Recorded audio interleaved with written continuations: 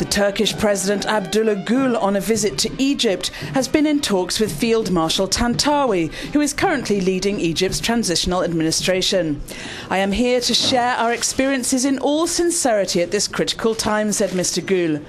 He is also scheduled to meet leaders of the Egyptian opposition and the protesters, as well as representatives of the Arab League.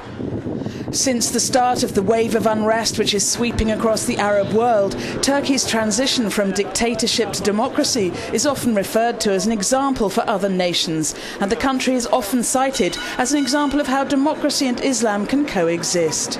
The Turkish Prime Minister Recep Tayyip Erdogan also sees his role as sharing the Turkish experience with emerging democracies. Since early February, he's been addressing other leaders from his own parliament. Listen to the people's shouts and their very humanist demands. Without hesitation, you have to meet this demand for change, which is coming from the people. Work towards peace, security and stability in Egypt.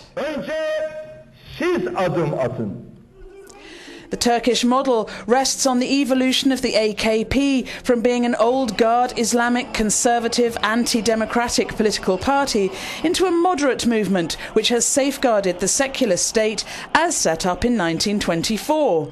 This is seen as the strength of the Turkish system.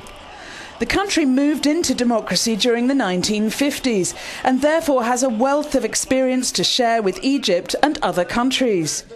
Originally, the members of the AKP believed in a similar set of values as the Islamic Brotherhood, but since their entrance into mainstream political life in the 90s, their approach has shifted towards the centre, leading to their historic election win in 2002. Now, the economy is growing and economic liberalisation is more of a priority than religious matters. But the current Turkish administration inherited a lot of experience and a system of organising the armed forces which is unique in the region. Without these elements, it could be difficult to follow their political model.